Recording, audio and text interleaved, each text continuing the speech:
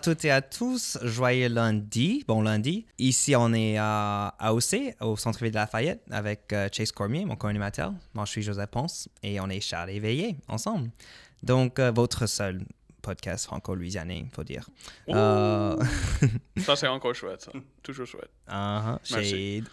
Anyways. Non, mais on veut dire, joyeuse saison de carnaval. On l'a pas dit pendant le premier épisode de 2019 avec Ashley Michaud, mais joyeuse saison de carnaval. Ça a commencé évidemment le 6 janvier et ça va durer longtemps cette année jusqu'au 5 mars, je crois. Je pense que Mardi Gras, c'est au début de mars. Oui. Mais on va fêter bien, nous les Cajuns, les Créoles et les Franco-Louisianais pour la saison de carnaval. On va aussi parler un peu des changements des tables françaises ici à Lafayette. Donc, Franco Happy Hour, qui était avant au Verse Beer Garden, on va retourner au Blue Moon Saloon. Et ça a commencé la semaine dernière. Ça va être tous les 2 mercredis. Donc, pas ce mercredi qui arrive, mais la prochaine. Ça va être le première et troisième mercredi du mois au Blue Moon. Mm-hmm. Et ça va être suivi immédiatement après par le Cajun Jam. Mm-hmm. Il y aura la bouffe gratuite fournie par Superette. Donc, venez parler français avec nous. En plus, rendez-vous franco-fou. C'est la table française, comme un Franco Happy Hour, mais faite par les étudiants de UL, a changé jour, c'est maintenant le mercredi. Oui. Donc, et ça change la place aussi chaque semaine. Donc, il faut regarder sa page sur Facebook pour les événements. Et c'est UL Franco-Fou. C'est UL, oui, Franco-Fou. Donc, c'est le club français de UL. Et si vous cherchez d'autres endroits, n'importe où en Louisiane, où vous pouvez charler en français, il faut juste aller sur le site web de Codophile. Sur le droite, il y a événements. Il faut juste appuyer sur événements, puis table française. Puis voilà, il y a une liste partout par un genre de calendrier. Et Maggie Perkins, qui était là quelques mois passés, oui. Elle garde ce liste très au courant, oui. Donc, oui. Et c'est très facile à utiliser. Oui, c'est facile. Merci Maggie. Merci Joe. Merci Chase. Donc, en plus, Charrer-Veiller, on était dans la nouvelle. On était dans une publication de c'est quoi? C'est une gazette ou une magazine? En fait, c'est une webzine. Une webzine, d'accord. Oui, une magazine qui existe seulement sur le web. De Astor. Donc, Chase va parler plus de ça parce que c'était lui dans l'article. Donc, Chase, parle-nous de ça. Merci Joe. Oui, Clint Bruce m'a interviewé il y a quelques semaines passées sur les initiatives ici en Louisiane, sur le français, comme Télé Louisiane et comme nous autres. Et donc, on a parlé un peu plus en profondeur sur Charrer-Veiller et comment on a créé ce nom, Charrer-Veiller, et l'histoire du commencement de Charrer-Veiller. C'est très jeune, mais il y a une histoire courte déjà. Et on a parlé, moi j'ai parlé des épisodes qui existent jusqu'à la fin de l'année 2018. Et oui, c'est ça. Et c'était une bonne exposition pour Charrer-Veiller et bien reçu déjà. Donc, grâce à Astor, grâce à Clint, c'était très bien fait. Et je suis content de voir que ça a sorti. Bon, ça m'a étonné parce que tu m'as dit que tu allais faire l'interview avec Astor, mais j'étais au boulot et j'étais sur Facebook et j'ai reçu une notification que le Centre de la francophonie des Amériques m'a mentionné. Et donc, je l'ai cliqué dessus et j'ai vu genre « Oh, merci à Charrer-Veiller et à Télé-Louisiane de continuer quoi que ce soit en France-Louisiane. » J'étais comme « Wow, mentionné par le Centre de la francophonie des Amériques, c'est... » Well, c'est assez cool comme ça, donc je l'ai partagé. Mais merci à Clint Bruce, d'Astor, au centre, de nous soutenir.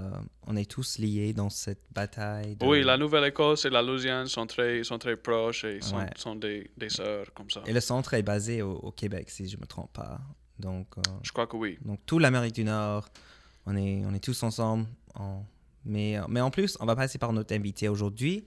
Chase, je pense que tu as une petite bio à lire. Oui, donc aujourd'hui avec nous, on a Jonathan Maillet. Et je sais que l'orthographe, c'est Myers, mais lui, il dit Maillet, n'est-ce pas? Jonathan Maillet. Ouais, c'est ça. Donc, bienvenue, Jonathan. Aussi, nombre de plumes ou nombre de... Artiste. Artiste, oui. Il a un autre nom, rat, bois, farouche ou feropossum, en anglais, mais on reste en français ici. Jonathan Rat-Bois Farouche Maillet est artiste et écrivain créole-louisianais d'Istrouma ou Bâton Rouge. On va parler de ce deuxième nom plus tard. Il crée des œuvres adornées avec la boue d'endroits spécifiques qui présentent des images de bêtes mythologiques dans des paysages familiers. Monsieur Maillet est représenté par Arthur Roger Gallery. Il a terminé son baccalauréat de Beaux-Arts à LSU et son maîtrise de Beaux-Arts à l'Université de la Nouvelle-Orléans. Il est aussi le commissaire de l'exposition de mythologie louisianaise qui vient de sortir l'été passé. L'août passé, oui. Donc oui, merci pour venir, Jonathan. Bienvenue, Jonathan. Bienvenue. Chez Charrer-Veiller. Merci, Chase et Joe. Et merci pour venir charrer avec nous autres. Et donc, Joe, je sais que tu as une question tout de suite pour... Je veux toucher sur ce nom. Qu'est-ce qu'on dit? Nom de plume, nom d'artiste? Surnom? Petit nom. On peut juste dire petit nom. Petit nom. Ton petit nom, Rat-Bois Farouche. Parce que moi, je m'identifie comme Shawi. Farouche? Peut-être, mais j'ai l'impression que les Shawis farouches sont pas gentils. Donc peut-être comme les Shawis domestiqués qu'on voit sur Instagram comme pet. Parce que j'ai un tatouage d'un Shawi. Ou sur la galerie de Po'boy Riverside ou quelque chose, il y a des Shawis qui restent. Tu peux les nourrir et ils vont pas te mordre. C'est la même chose avec les rats de bois. Ouais. Moi, j'ai un tatouage d'un rat de bois. C'est vrai? Ouais. Oh my God, on est comme des frères. Chase, il te faut un tatouage de... Mais t'as un pélican. J'ai un pélican, oui. Oh, on est cool. Oui, on est très cool. On n'a pas besoin d'être des humains. On a des animaux comme ça. Exact. Mais d'où vient ce nom? Donc, ce nom, ça vient d'un temps avant que j'ai parlé français vraiment avec passion comme master. Donc, mon ami Matthew Bourgeois, lui était artiste avec moi à LSU. Et l'histoire de la pointe d'église, donc Church Point. Et puis, donc, lui et moi, on était après discuter comment on doit faire comme un groupe des artistes, comme un collectif. Mais on aimait beaucoup l'art qui sort du Ouest, comme le pop surrealism et l'art contemporain, l'art clandestin ou underground art. Donc, ou bien même les musiciens ici qui ont les petits noms, comme Juvenile ou Master P. Oui. Pour nommer quelques-uns. Quelques-uns. Donc, pour moi, c'était quelque chose qui m'a frappé. Comme moi j'aimais beaucoup les possums quand même, parce que je savais qu'ils mangeaient les rats-bois, ils mangeaient des tiques et tout ça. Mais aussi, ils cherchent des choses qui sont pas bonnes dans la vie, comme les tiques. Et ils sont tous... que tous les animaux n'ont pas envie de manger. Ouais. OK. Ça. Et donc, pour Matt, son nom, c'était mouton négligé. Ou pas négligé, mais neglected sheep. OK. Et moi, j'étais comme, OK, je viens des suburbs, donc moi, je suis pas vraiment farouche, mais je peux devenir farouche. Oui, sur l'autre côté, tu peux. Sur l'autre côté. Ouais. Donc, je suis devenu rat-bois farouche, mais c'était feropossum. OK. À l'époque. Ouais, pour ceux qui ne savent pas, une rat-de-bois, c'est un opossum. Je pense Ouais. Le rat-de-bois, ça se dit quand en Louisiane? Je sais pas, mais tu connais l'anthropologie de la littérature louisianaise qui vient de sortir il y a 2 ou 3 ans passés. Donc, il y a une lettre des premiers habitants ici en Louisiane dans le 17e siècle qui ont écrit des lettres à la France. Et dans ces lettres, il y a beaucoup des animaux qui sont nommés comme le rat de bois et aussi le chat de bois, qui est un shawi. Oh. Donc, avant d'être nommé par les Français, le Shawi, qui est probablement un nom indigène, peut-être, je Oui, sais pas. c'est Choctaw, je crois. Choctaw, ok. Je crois. Mais dans ces lettres, ils ont appelé le Shawi un chat de bois. Ah. Wow. Donc, il y avait beaucoup de bois ici, et donc tous les animaux étaient nommés par rapport Ça, c'est un professeur de français. Ouais. Chase est prof maintenant, faut dire. Alors, Félicitations. Merci. donc, on passe par le français. Donc, Oui, parce que tu as dit tout à l'heure que c'était ton nom avant d'être si obsédé ou passionné avec la langue française. Donc, tu peux nous parler un peu de ton parcours avec le français et comment tu as devenu obsédé avec le français comme nous? Oui, donc je connaissais dans ma jeunesse que ma grand-mère a parlé français. Et donc, quelle partie de la Louisiane viens-tu? Moi, je viens d'Istrouma. Oh yeah, De pardon. Bâton Rouge. Et comme on dit, donc on parlait des mots Choctaw. Hein? Donc, Istrouma, ça c'est Iti-Uma. Bâton Rouge, Iti, Bâton Rouge, Uma. Donc, ouais, mais les Français, dans le 18e siècle, ils ont dit Istrouma pour faire une liaison. Donc, tu t'identifies comme istroumien? Oui, on peut dire istroumien ou istroumienne. Cool. Quelque chose comme ça. C'est plus, ça roule sur la langue plus comme bâton rougeois, bâton rougeois. Oui. Donc, moi, j'aime pas ça. Donc, moi, j'aime istroumien plutôt que bâton rougeois. Mais, donc, ma grand-mère, elle parlait français jusqu'à l'âge 7.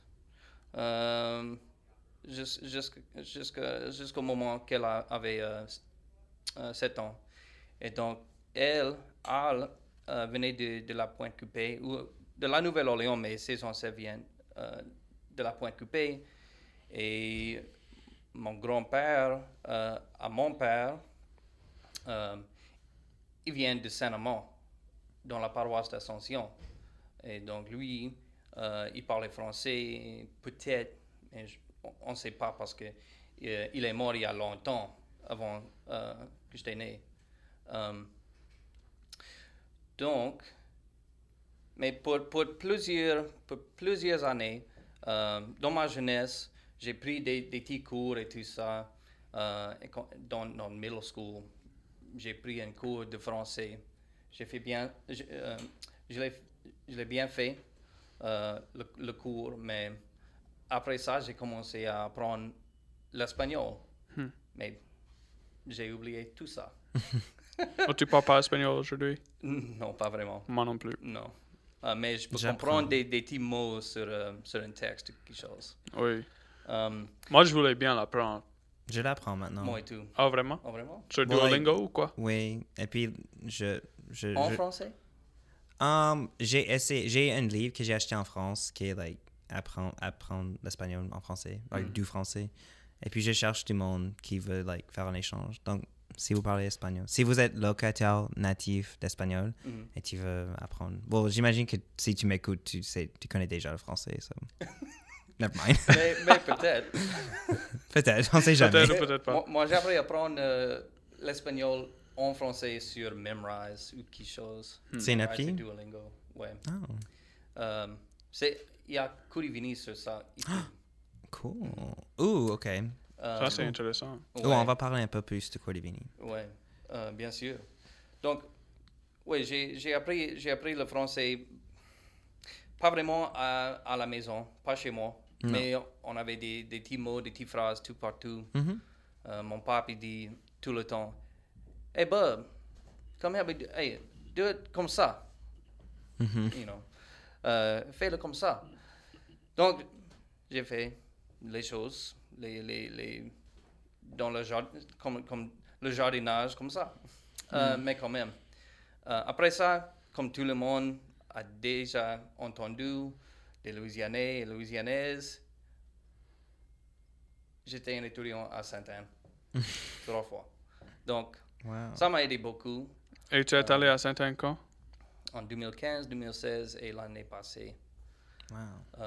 Ah oui, 2015-2016. Et puis, j'ai des amis qui parlent français et tout, comme Fabien Canour, Christophe Landry, Michael Gisclair. Et il y a des autres mondes que j'ai rencontrés à LSU quand je travaillais là, comme Amand de la Fleur. Donc, dans ta vie quotidienne, quand est-ce que tu parles français? Et quand j'ai le temps, quand j'ai du temps pour le parler. Mais est-ce que tu le cherches sur ligne, genre la musique, les films? Est-ce que tu cherches du monde? Je parle avec du monde sur mon cellulaire ou sur Skype.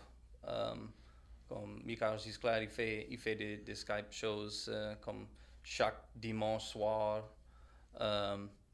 où j'écoute la musique louisianaise ou la musique française, la musique québécoise ou acadienne de l'Acadie. Ouais. Donc, c'est ça. Toujours, nous sommes tous des étudiants, toujours en train d'apprendre des choses.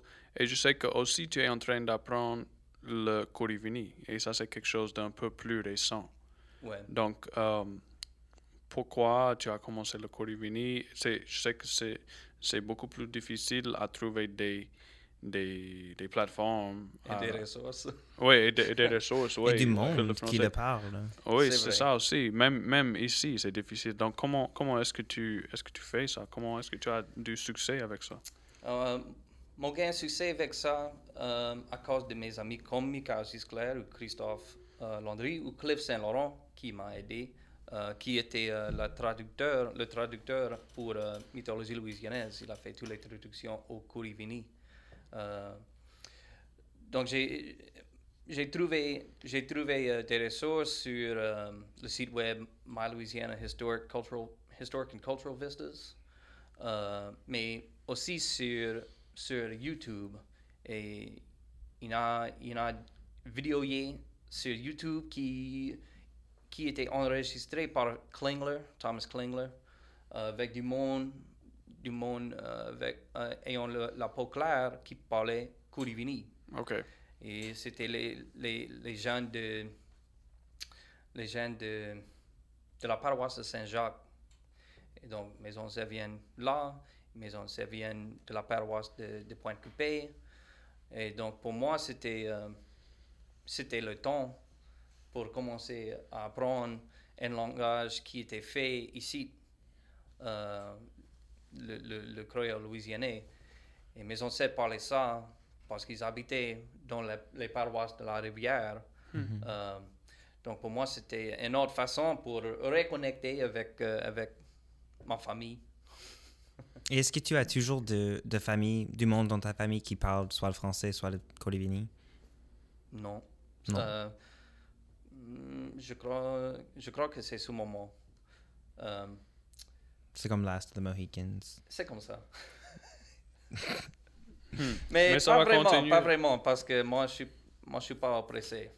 Ah. Pas vraiment. Et donc, ce sont des langues. Et aussi, parlant de langue, j'ai vu que, Joe, tu m'as dépassé sur Duolingo. Ça, c'est pas cool. mais je veux que... Où ça? Ouais, comment tu vas? J'ai reçu un courriel. Comme pas juste quelque chose que j'ai vu, mais j'ai vu un courriel. Duolingo m'a dit que Joe t'a dépassé. Ah, en français ou en espagnol? Juste avec des points d'expérience. Je suis... Donc merci Joe, je suis un bon plus élève. bas dans le bâton. Le petit hibou vert m'aspire. Ah ok, c'est ça. Continue. Moi je dois continuer avec l'espagnol Ouais. et le français aussi. J'ai essayé l'arabe, mais puis tout était en arabe. Ouais, ok, pas par exprès, mais je l'ai mis en arabe. Donc, mon appli était complètement en arabe, like, tous les mots. Donc, je savais pas comment changer la langue. Like, il fallait que je recommence l'appli. Like, anyways. En parlant de ça, donc, le monde qui dit « Oh, mais je peux pas trouver le monde qui parle français ici. » Sauf que le monde que je déjà connais. Donc j'ai rencontré un beau qui était après parler l'arabe. C'était à Algiers. Et donc lui, il était après parler arabe à Shell, de Shell Station. Et puis, moi t'ai dit à moi, ok, peut-être il parle quelque chose d'autre. Donc, je lui ai posé la question, tu parles français et tout? Et il était comme, mais oui, je parle comme 5 langues. Et j'étais comme, ok, bien. Mais tu veux dire Algiers, like, près de la Nouvelle-Orléans? Oui, Ah, ok. sur Je pensais à Algiers, en Algérie. Pardon, non. À la Shell Station en En Algérie. Algérie. Tu passais un peu de temps en Algérie. Sur Charles de Gaulle, quelque place là-bas. Mais Algiers, Charles de Gaulle. C'était bien cool parce qu'il vient de l'Afrique, tu vois. Et quand j'entends le monde qui dit, mais je peux pas trouver le monde qui parle français. Mais essaye. Oh yeah, j'en trouve tous les jours. Et demandez les questions au monde que peut-être tu crois qu'il parle français. C'est ça qui m'étonne que moi, quand je suis au magasin ou après faire les courses ou quelque chose, je dis bonjour comme premièrement, tout le temps.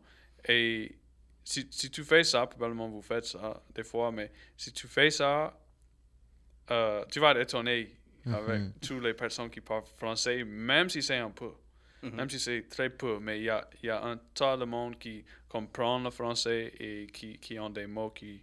Et si tu essaies de leur convaincre que tu parles pas anglais, que tu parles que français, ils vont dire comme « Oh oui, j'ai suivi quelques années de français, je peux t'aider. » C'est comme « Yeah, ouais. Je te force de pratiquer. » Victoire. Bon, bonjour hi, hashtag bonjour hi. Ouais.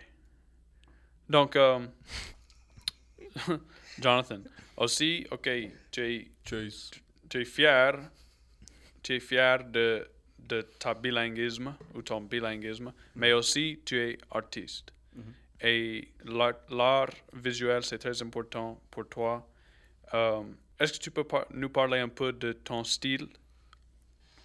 Je sais que tu es peintre, mais j'ai lu l'article dans Country Roads Magazine sur toi, mais pour ceux qui ne connaissent pas, quel est ton style? Qu'est-ce que tu fais Ceux qui n'ont jamais vu tes tableaux, oui. Qu'est-ce qu'ils leur attendent? Oui. Donc, quelqu'un d'autre m'a demandé cette question de mon style, le sujet de mon style. Donc, comme je disais à lui, le style pour moi, c'est, je l'ai nommé le Latanierisme. Et c'est comme entre le surréalisme, l'impressionnisme, les choses comme ça, les mouvements d'art comme ça, mais aussi c'est quelque chose qui inclut les matériaux naturels de cette place et bien l'identité de nous autres, ou vraiment de moi, je parle de moi, je ne voudrais pas parler pour tout le monde. Et donc le style, c'est un peu plus comme, c'est représentationnel, pardon. Donc c'est pas vraiment abstrait, peut-être l'idée c'est abstrait. Et si vous aimez les monstres et les créatures, je crée des grandes créatures qui habitent dans la cyprière ou sur le bayou, ou les monstres qui volent, comme le bécassine qui sème, mais ça c'était une bécassine que j'ai créée, ou comme l'idée que j'ai créée quand j'étais à Sainte-Anne en 2016. Donc, je crée des contes qui vont avec ça. Donc, tu utilises des matériaux naturels de la région, genre de la mousse espagnole peut-être, ou... Pas encore, pas la mousse. Okay. Mais j'utilise la boue. Et donc, je sèche la boue et donc, ça vient de sédiments. Et donc, j'écrase tout ça là, avec un pilon. Et puis, je mélange ça avec des polymères acryliques. Et puis, ça, c'est comment je mets ça sur mes cadres. Donc, et quand le monde voit l'image là-bas, c'est le paysage, comme c'est un peu familier, comme Chase disait avant dans mon bio. Et puis, ils vont regarder, ils vont guetter les monstres. Et puis, l'espace physique, l'endroit physique, c'est là et tout. Donc, ça fait pour moi, c'est un latanierisme, comme on fait, on les noue, tout ça ensemble. Ouais. Donc, mythologie... C'est un travail. Ah oui. Ça, ouais. Ah oui, je J'apprends devine. travailler sur le style, comme l'identification, la définition de ça. Donc, Bah, tes tableaux sont assez grands aussi. ouais. Ça prend combien Quelques-uns. d'heures pour faire ces grands tableaux? Pour le grand tableau, ok, le plus grand tableau que j'ai créé pendant les dernières 3 années, c'était Conte de brouillard venant du lac Bagnères. Et c'est comme 9 pieds de longueur. Et Wow. ça m'a pris comme 80 heures.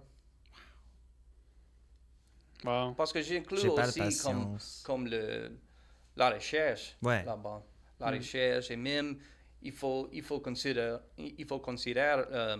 le temps que tu as après juste guetter ton œuvre. Oui. Donc, ouais, peut-être ça, 80 heures. Wow. Ou 80 heures. Octante, 80. Octante, oui. 80 heures. Donc, mythologie louisianaise, c'est... Qu'est-ce que c'est? Mythologie louisianaise, ça c'est un projet que j'ai travaillé sur pour 3 ans, pour 3 années. Et donc, pour moi, c'était un moyen pour redonner le soutien que j'ai eu de notre communauté, ou bien de nos communautés. Comme c'est pas juste une communauté, parce que ça fait plusieurs personnes qui étaient dans ce projet collaboratif, comme Beverly Mathern, elle vient de la paroisse de Saint-Jacques, donc elle était écrivaine. Et puis Cliff, comme je disais avant, comme j'ai mentionné, Cliff Saint-Laurent était le traducteur. Donc, et puis il y a des autres artistes comme Douglas Bourgeois, Evan Gomez, Nissa Junot, Francis Pavie, Herbro. Tout le monde connaît Herbro. J'adore Herbro. Tu le connais, Chase? Non? Il faut que tu le suives immédiatement sur Instagram. OK. Il crée des tableaux qui sont incroyablement réalistes. Wow. Mm-hmm. Il a Ok. une studio au Du courrier de centre-ville. Mardi Gras. Yeah, bon, de tout. Il a fait une a plate lunch series Oui. avec juste une Oui. Barks root beer, des zaps et un po' boy. It's like, whoa.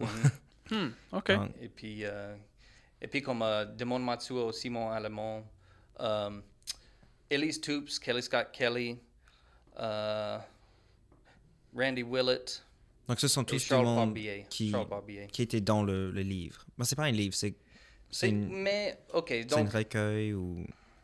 c'est vraiment un livre. Moi, je l'appelle comme un catalogue. C'est un catalogue de cette exposition, bien sûr. OK. Mais sans le catalogue, sans le texte, c'est juste les œuvres pour moi. Et ça c'est bien. Mais pour moi, c'était plutôt important d'avoir le texte pour créer les choses pour nos cultures ici et nos langues. Et il n'y a pas beaucoup de textes avec le français et le kurivini juste à côté de l'un et l'autre.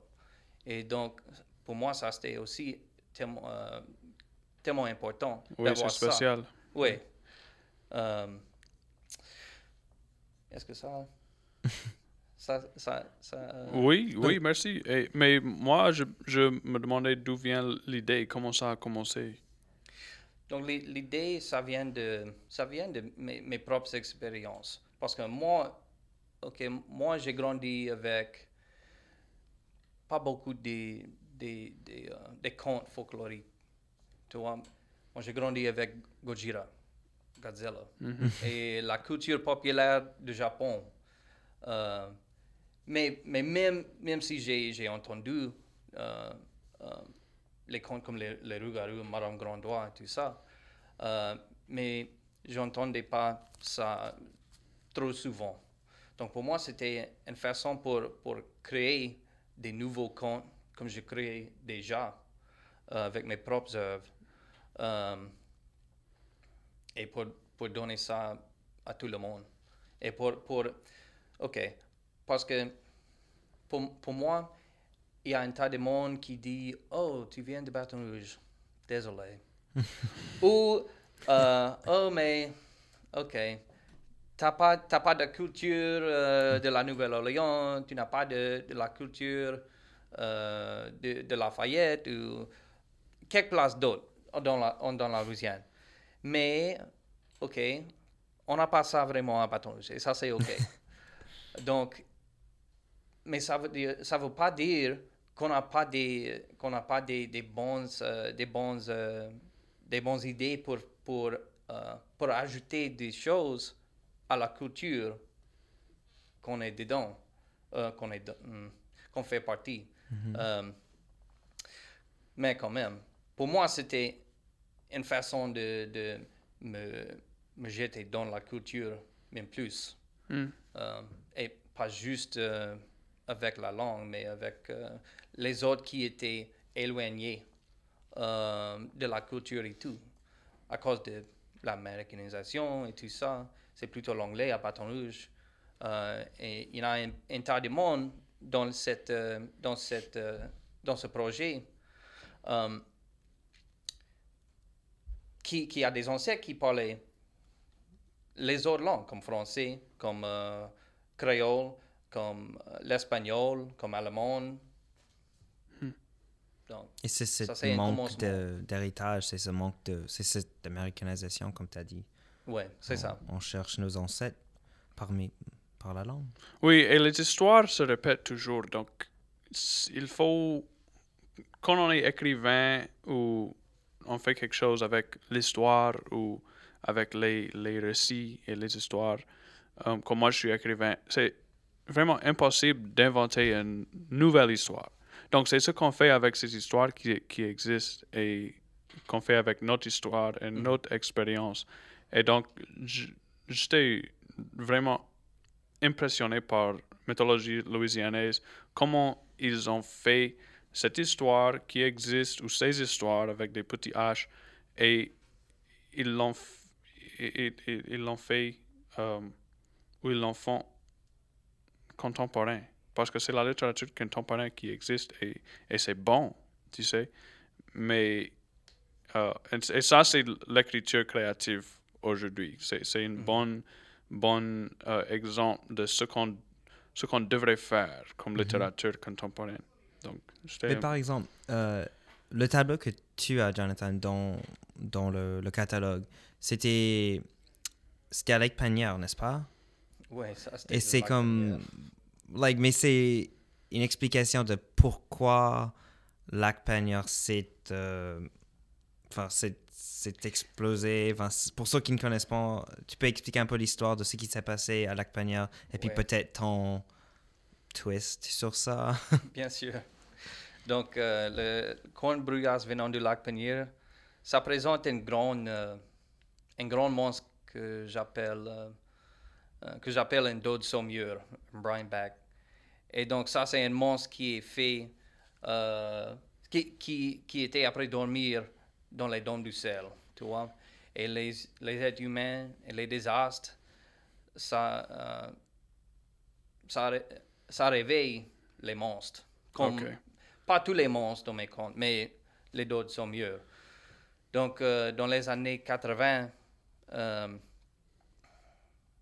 il y avait un désastre là-bas et quand Texaco, les travailleurs de Texaco étaient après creuser un trou pour chercher de l'huile. Ils ont trouvé du sel. Oui, Un peu ils ont trop. trouvé du sel. Et quand on mélange de l'eau et du sel, on fait un grand désastre. Tu vois? Donc, je crois que personne n'était tué pendant le désastre et ça, c'est bon. Mais ça fait changer l'eau. Ouais.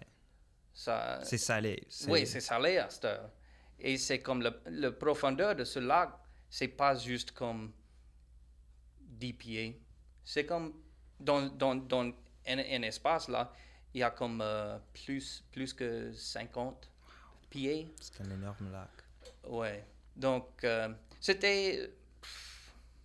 Donc, tu utilises les monstres pour, genre, comparer les industries qui détruisent notre environnement. Peut-être c'est juste ce que je vois, mais j'aime ça. Des fois, je crée des monstres qui sont vraiment comme peut-être les gardiens, les protégeurs des êtres humains qui ne connaissent pas comment les protéger.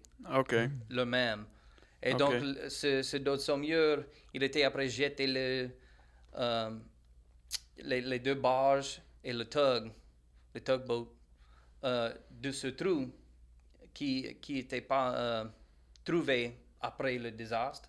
Donc, c'était là, après dormir avec le dos sommeur, il était comme, mais non, tu ne vas pas utiliser l'autre partie du dôme de sel pour mettre là-dedans les autres, c'est quoi ça, les barils d'huile, barrels of oil. Donc, en ce moment, il était après juste arrêter le gouvernement d'utiliser l'autre partie de dôme de sel. Donc, et j'ai parlé avec du monde, le monde de voisinage là-bas à propos de ça. Et ils sont un peu inquiets. Ça les tracasse un peu d'avoir plus l'industrie pétrolière dans cette région pour faire quelque chose d'autre. Et peut-être à l'avenir quelque chose de mauvais. Quelque chose pas bon. Mais Jonathan, est-ce que c'est difficile d'être artiste en Louisiane? Un État pas connu pour notre argent à la culture. Très facile. Oui, c'est le plus facile endroit du monde d'être artiste parce que tout le monde voudrait avoir tes œuvres, mais et tout le Personne ne monde veut payer. Oui, mais personne va te payer. Oui, tout le monde sont tes amis jusqu'à tu dis un prix. Oui. J'ai un ami, il est artiste, peut-être il peut payer ça pour comme $10. C'est bon. Non, c'est facile à gagner une vie ici. Moi, j'étais un instructeur d'art à BRCC et j'ai travaillé à LSU pour un peu de temps comme instructeur adjoint et aussi comme dans les galeries et tout ça. Et ça m'a donné une vie vraiment comme de l'argent. Mais étant un artiste ici, c'est un peu difficile. Tu vois, donc il y a des murs qui te frappent tout partout. Comme on disait, comme « Oh, est-ce que tu peux faire ça pour moi gratuitement? C'est gratuit, hein? Tu peux faire un grand dessin et puis Juste un me sketch. montrer ça, juste un sketch. Sketcher ça et puis, OK, non, je vais pas te payer pour ton 3 heures que tu as travaillé déjà sur ça. Mais il faut, comme Robert Williams m'a dit un jour, et lui, il était un des cofondateurs de Juxtapose, le magazine Juxtapose. Et puis il m'a dit, il faut trouver ton propre audience, spectateur, peut-être. Et tu l'as trouvé? Oui, je crois. Ah, cool. Donc, il faut faire ça dans la Louisiane. Et puis aussi, juste faire n'importe quelle chose qui te touche le cœur. Comme si tu fais les choses qui sont comme, oh mais je vais faire ça juste pour l'argent, ça va pas t'aider de créer les choses que tu voudrais vraiment faire. Ou dans mon expérience, c'est pas la même. C'est pas ça. C'est pas des bonnes choses. Donc, il faut trouver les choses qui t'inspirent et continuer à faire ça. Et ça va te donner comme l'inspiration pour créer plus ou bien faire les collaborations. Les collaborations ici, ça c'est bon. Et on a beaucoup de monde qui habitent à la Nouvelle-Orléans et à Baton Rouge et ici à Lafayette, qui sont les artistes magnifiques, les magnifiques artistes ici. Mais, tu vois, il faut juste aider tous les autres. Comme juste faire les collaborations, faire une exposition, faire la curation sur une exposition pour aider les autres qui sont là-bas, peut-être en Alexandrie, comme créer un grand web. J'ai eu cette conversation avec une amie elle est écrivaine scénariste et donc elle veut écrire des films. Et on a décidé que, surtout maintenant, avec l'économie, tout ça, il faut qu'on fasse la collaboration au lieu de la compétition. Et je pense que c'est difficile de faire ceci parce on grandit avec l'idée qu'il faut toujours être compétitif, se batailler avec le monde, mais c'est pas le cas. Non, c'est pas le cas. C'est mieux de travailler avec du monde. Exact. Un de mes profs à LSU nous disait ça. Oh, c'est une bataille entre tout le monde, donc il faut soit compétitif. Et on était comme, mais non, Bob, non. Non, on est des amis. Ouais. On fait pas la même chose dans notre ouvrage comme l'un et l'autre. C'est pas le même. Et donc, tout le monde a leur propre style. Et il faut laisser le monde avoir leur propre style. Et soutient ça. Donc, ouais. Oui, et c'est ça d'où vient l'importance des arts en général, à promouvoir cette collaboration, cette créativité. Donc, que penses-tu de l'importance de l'enseignement de l'art aux écoles primaires ou secondaires? Parce que ça après devenir... Coupé. Oui, être coupé. Donc, quelle est l'importance de ne pas couper ça? ok, donc, pardon. Ça me tracasse un peu d'entendre qu'il y a des écoles qui voudraient couper l'art dans le programme. Parce que quand on use l'art, et quand on fait de l'art, on use une autre manière de penser. Et donc, le pensée créative, ça vient de l'art. Et ça nous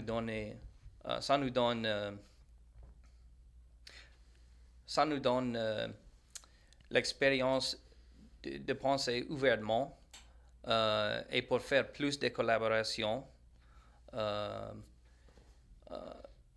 Et même dans chaque cours dans l'école, et quand les étudiants comprennent ou font l'art, ils connaissent mieux comment, pas répondre à une question, mais pour trouver la solution. Ouais. C'est plus facile, c'est même comme, et quand tu connais plus de langues, tu peux faire les mêmes choses. C'est comme le plus que tu connais avec l'étoile. Oui, toujours. Tout à fait. Ouais. Donc, moi je crois que c'est tellement important de laisser le programme d'art dans l'école pour les étudiants. Parce que il faut continuer à créer plus pour faire vivre la culture et l'esprit humain et tout ça. Ouais. Oui, on parle souvent de l'importance de la langue sur la culture, mais aussi l'art a une grande importance, l'art visuel. Oui. Et sans art, on n'aurait pas une idée de ce qui c'est l'histoire. Ouais. Comme l'architecture, les sculptures, les peintures. Ah ça. oui, c'est vrai. Mais vois? maintenant, les photographes, on en prend plein, mais à l'époque, les photographes étaient quelque chose de spécial Oui. parce que ça prenait longtemps, c'était cher. Mais... Et les daguerreotypes, ça c'est l'inverse, l'image inverse. Donc c'était pas vraiment Les ghetto types? Non. Ouais. non. Les daguerreotypes. Daguerreotypes. Les ghettotypes? Yeah. OK. Ça, c'est un style ou une époque ou quoi? Oui, ça c'est un style de... Ça c'est un style de créer une photo. Ah, OK. Je vous jure, j'ai entendu des ghetto types. I was like, what? Non. OK. Anyways.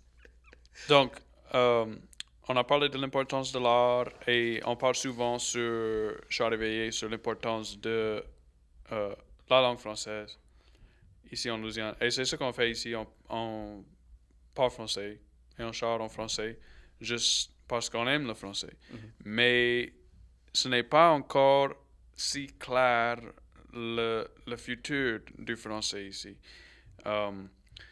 Comme j'ai dit plusieurs fois, c'est bien préservé.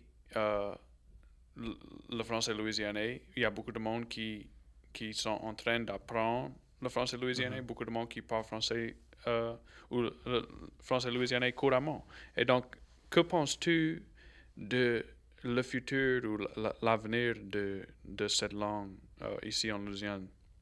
Et est-ce que la langue et les arts peuvent être, genre, est-ce qu'on peut travailler ensemble pour promouvoir la langue et les arts?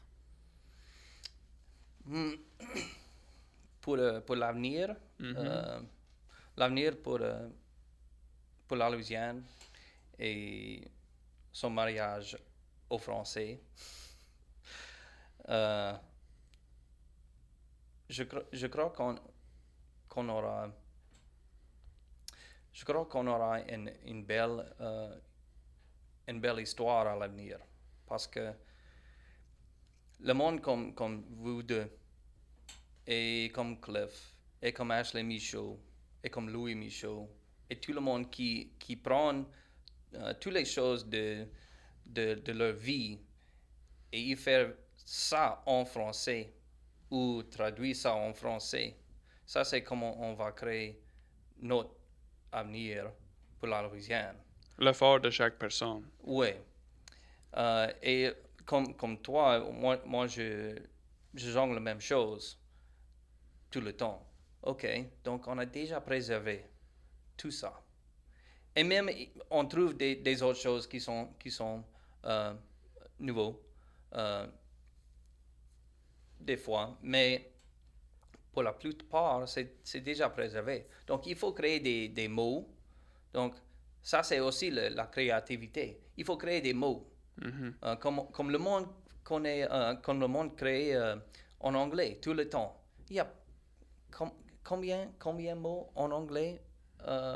C'est difficile à être au courant avec tout ça parce que il y a des mots qui sont créés et puis après avoir l'appris et l'utilisé plusieurs fois, c'est déjà un vieux mot. Et il y a des autres mots qui sont avec créés. la technologie, on crée des mots tous les jours. Tous les jours, oui, Exact. très vitement, très rapidement, ça bouge. Donc pour moi, c'est important de créer des mots pour la Louisiane, pour notre culture, créer des mots qui n'existent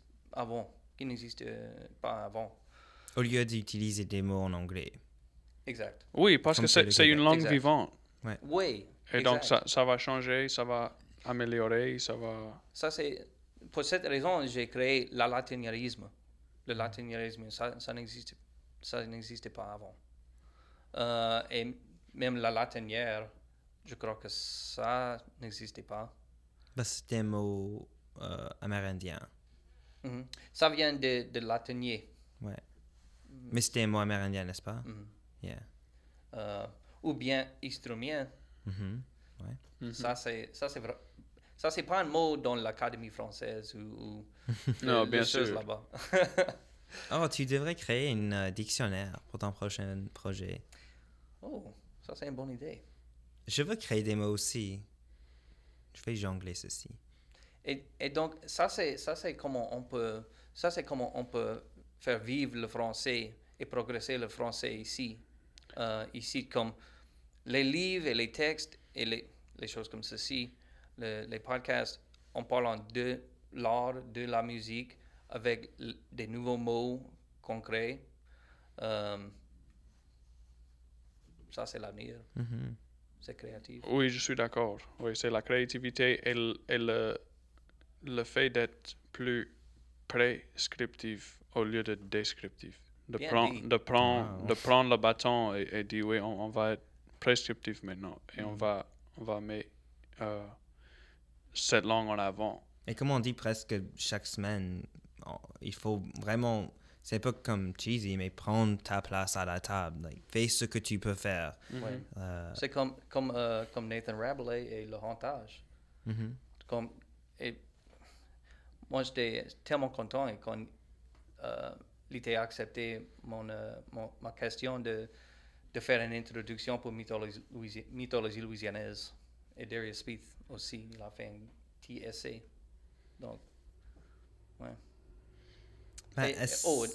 Darius Speed. Donc, lui, il est un prof de l'histoire d'art à LSU et tout. Donc, ça, c'est aussi comme... Mêlé, oui. Mais c'est tout mêlé comme ça. Très bien. Ben, Merci. est-ce que tu as d'autres choses à dire au monde francophone ici et ailleurs? De toi, de ton art, c'est ton plateforme. Le 1er février, vous pouvez voir Art Rocks sur LPB, Louisiana Public Broadcasting. On va discuter, moi et Cliff Saint-Laurent, on va discuter mythologie louisianaise là. C'est comme 7 minutes, je crois, le segment. Et on va lire un petit brin de Shawi-Garou. Ça, c'est un des contes dans mythologie louisianaise. Intéressant. Mais oui, ça, c'est le 1er février. C'est vendredi à 8h30 p.m. Okay. Ou 20h30. Et puis encore, ça, c'est le 2 février, samedi, à 5h30 p.m. OK. Très bien. Et merci. Et merci à vous autres. Ouais, merci à toi. Bien sûr, oui. Merci pour venir, Jonathan. Charrer avec nous autres. Ouais, c'était un C'était grand bienveillant. plaisir. Ouais. Et tout quelqu'un qui nous écoute, merci d'être ici toutes les 2 semaines pour nous écouter. On serait de retour En 2 semaines. en 2 semaines. Oui. Et lâche pas la patate. Lâche jamais. Prenez votre place à la table. Au Oui, revoir. c'est ça. Oui. Il faut le français. Here I go.